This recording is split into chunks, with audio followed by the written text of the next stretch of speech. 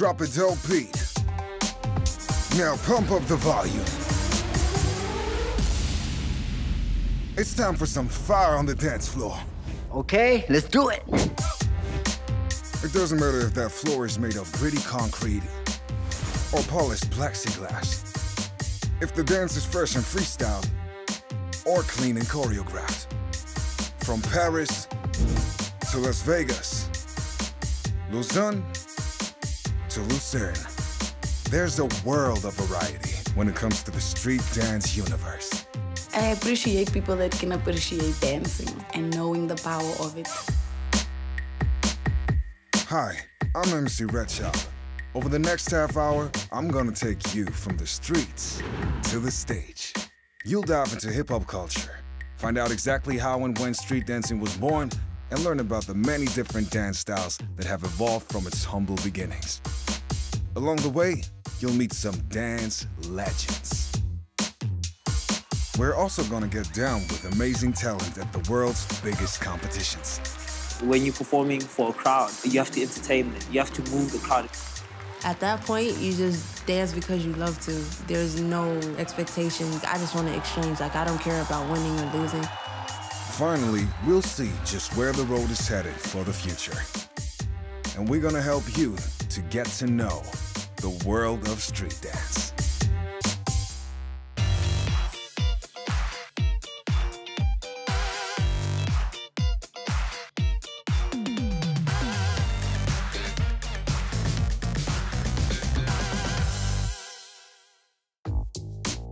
In order to move forward, first, we have to take a couple of steps back into the past.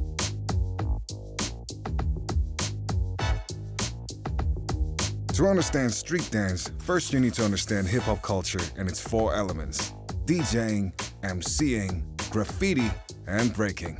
Breaking got its start in New York in the 70s. It's one of the oldest forms of street dancing, and if you want to deep dive into the history of that art form, check out the awesome ABC of breaking. Change the music. In this episode, we're concentrating on other street dance styles that were developed either alongside or independently of breaking. Those dances are popping, locking, house, and hip-hop. Hip-hop dance is also known as hip-hop freestyle, freestyle, hip-hop new style, or just new style. It was based on the social or party dances that originated in the 70s and 80s. In the 90s, it blew up and had a major impact on pop culture thanks to pioneers like Elite Force Crew, also known as Mop Top from New York. Influential hip-hop dancers include the likes of New Yorker Henry Link, who appeared in videos for Michael Jackson. While technically two funk styles, popping and locking, often go hand in hand. Locking involves fast movements, sharp pauses, and exaggerated gestures. Popping, on the other hand, is a bouncy style that requires major use of counter-tempo. Though many argue that people were already popping in the California Bay Area in the 1960s, most agree that it was Sam Solomon of Fresno, California, who perfected it. In 1976, Boogaloo Sam started the legendary dance crew called the Electric Boogaloos, including his brother Popin Pete and his cousin Skeeter Rabbit. Popping is contracting the muscles, doing it rhythmatic to the beat. Popping is not the umbrella term for all styles.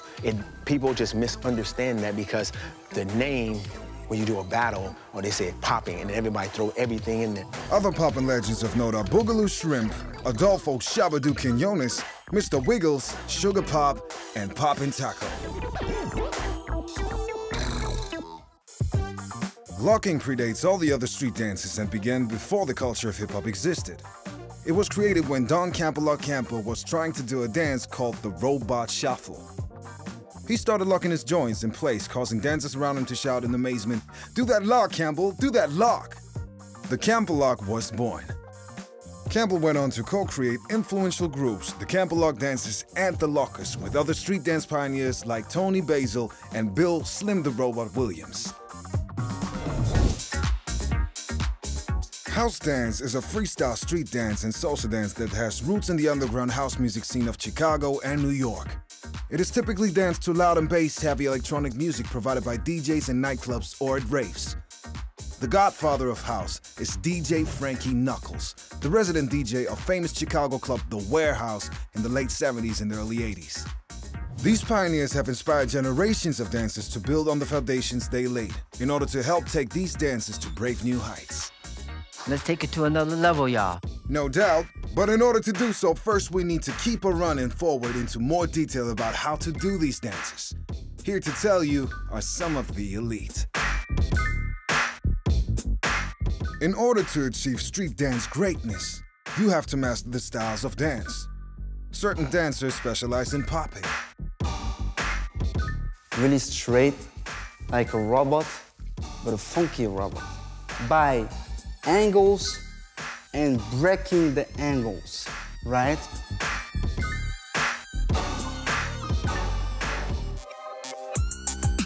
Some of the best poppers in the world include Popin Pete from Switzerland, Juste, a US-based dancer from South Korea,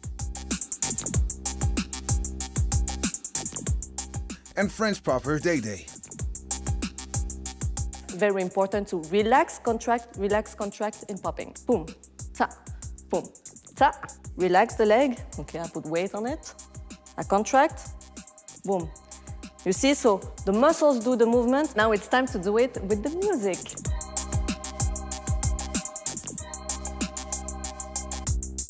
Thanks, Day Day. Other pro dancers have really locked it in when it comes to locking, like Francis Funky J. Keep rocking your hips, having fun, and you will be super funky, like boom.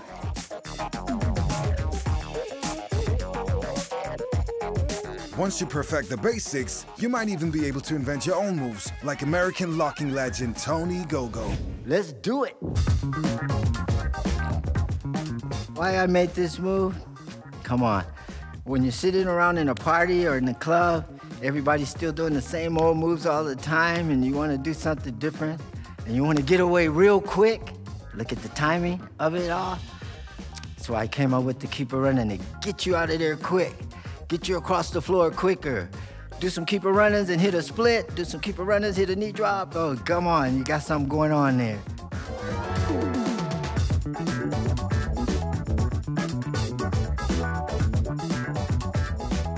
Now that we have you locking too, why not take a shot at hip-hop?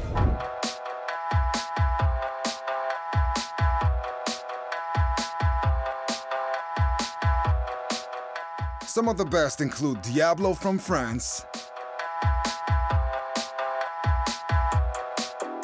and Germany-based Majid.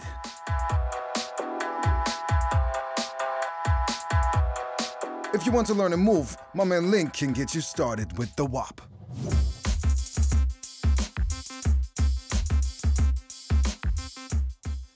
Breaking the WAP and whopping it, whopping it, whopping it back. The WAP is not about the bounce. The WAP is more about the head. Your head must swing back and forth like this. You're only having more fun when you add in the hands to it. Creativity is key if you want to master dope hip-hop moves. But what about house?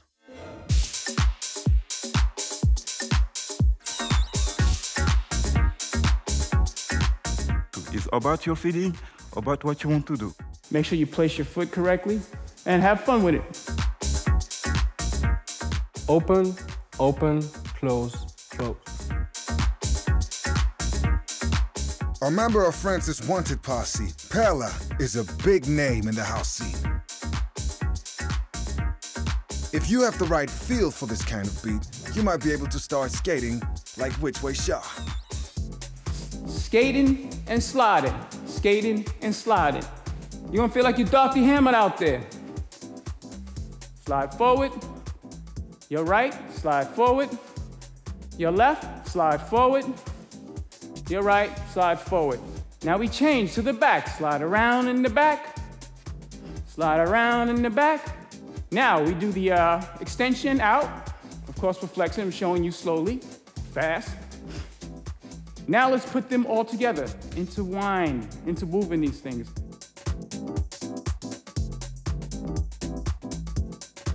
Wow, it was exciting for me. I hope you had an enjoying time. We sure did, Shaw. Now just imagine how much fun all of these pro dancers have when they are putting their street dance skills to the test at some of the biggest dance competitions in the world. If you got amazing street dance skills, you can show them off at one of many major competitions that take place around the world every year. One of the OG competitions is the Notorious IBE, an international street dance festival in the Netherlands.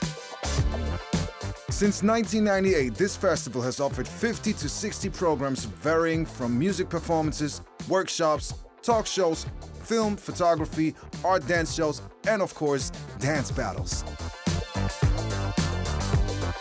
We're going to dance today. Summer Dance Forever is another important international festival. Dancers from all around the world gather in Amsterdam each year in August for 7 days of seriously soulful street vibes. Meanwhile, in South Korea, dancers from around the world come to the battle in multiple street dance genres at BBIC.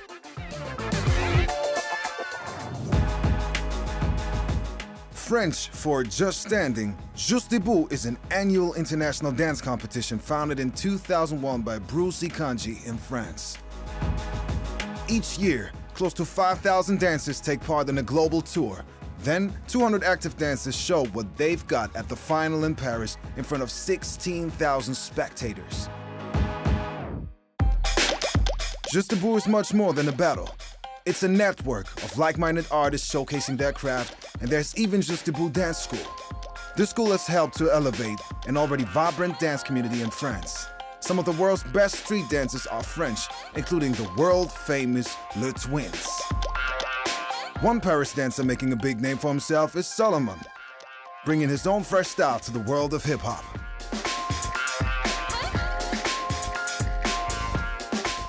On va dire le Salomon style, dans le sens où c'est un mélange de plusieurs danses, bien sûr de ma personnalité, et j'aime bien ce qui est personnel, ce qui est vraiment unique.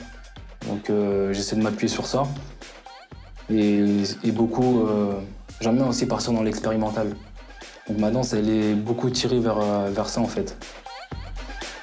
In 2018, Solomon was one of the many artists to bring it, participating at Red Bull Dance Your Style.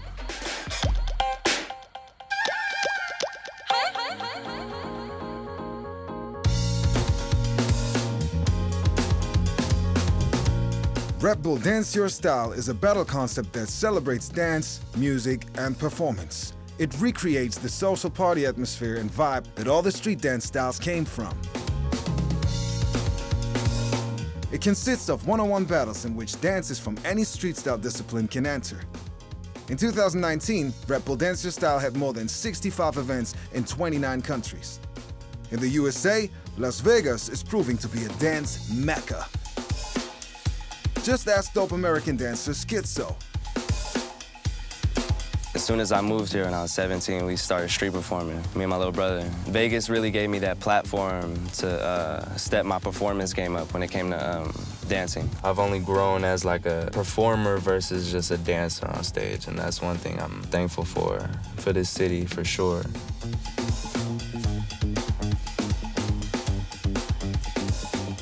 It's like a study ground for me. It improved my connection with people that don't dance. When you're only satisfying one crowd, then you're limiting the energy of what it could be. And that's why I respect it, like the way Dancer Style kind of brought the battle to the scene, yeah.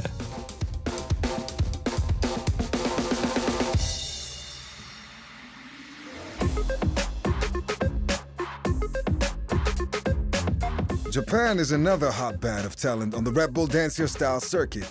Maika has been killing it for a while now. She's won numerous competitions and even took the Juste Debout hip-hop title in 2016 with her unique style. 自分のダンススタイルは音楽と動きがマッチしているスタイルだと思います。一言で言えばもうザ・リズムだと思います。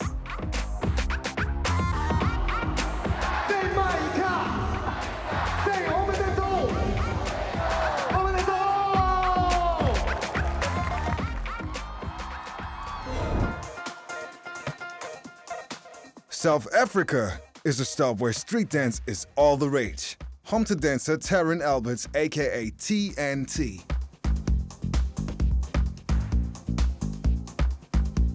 There is a different energy and a vibe when you see dancers in South Africa, especially when we're doing our own styles. It's not structured, it's not studio-like, it's street, it's urban, it's free. It's just like feeling what the music is saying, like the flavor, the style, the energy. There is nothing like it. Fellow South African Sand One knows that showmanship is a big part of winning over an audience. I specialize in the visual appeal, and how you're able to entertain people and like make them question, is it real? How are you doing this? Are you even human? So they like dance and make it look like they're getting electricity through their bodies, and just work on those techniques, and those techniques take a lot of time. At Red Bull Dance Your Style events like the one in South Africa, there's no panel of pro judges like in other dance competitions. Instead, the winner of each battle is decided by a crowd vote. This competition is about performance and dancer showmanship first, ahead of judging on the more technical aspects of a style. Here, dancers are free to really express their personality, individuality, and character. And that's why I like this competition, because it forces you to present an emotion to the crowd. Like, you're not just up there doing moves, you gotta show them how you really feel. One dancer who knows all about expressing her art with feel is American popping dancer Angyil McNeil. I would say I've been dancing my whole life for sure. It's been involved in my life for as long as I can remember, because I have a strong passion for music. The more I'm exposed to like certain things, random things like struggle and pain, the more I can see that character evolving. And sometimes I don't know when that character is gonna come. Sometimes it comes out randomly in battles, sometimes it comes out randomly in sessions. Obviously never been in a battle where the crowd gets to choose, because sometimes I feel like maybe they don't know what they're looking for. But also it's cool because sometimes a lot in dance, there's a lot of political things going on where people are biased. At that point, you just dance because you love to. There's no expectations. I just want to exchange. Like, I don't care about winning or losing. At the 2019 Red Bull Dance Your Style finals, Angyil brought the heat right to the end. It was there she battled a 17-year-old from the Netherlands named Shin Shan. He came out on top, becoming the very first Red Bull Dance Your Style world champion. Thank you, Mom. Hot new talents all over the planet are helping to push dance in fresh and daring new directions. Thanks to social media platforms like Instagram or TikTok, dancing is becoming even more popular. Social media is playing a big part in establishing a new generation of dancers. Young artists like Kida the Great are using the medium to break out in a big way, with millions of views on Instagram and TikTok. UK dancer Keiran Lai is another great example of an artist who is using social media to learn the art form and make a name for himself. Social media has actually just changed my life. It really has. I think taking advantage of the social media platforms that are out today has helped me realize what some audiences like prefer and what dancer audiences prefer. With a general public, they want something that's quite easily digestible. With a dancer audience, you have so much intricacies, it has its own culture, and it's like, even the idea of concepts can be so deep within this dancer audience. And what I've been trying to do is kind of like mix the two, and being able to know how to cater your skill set to different audiences is such a unique skill to have that I think is overlooked.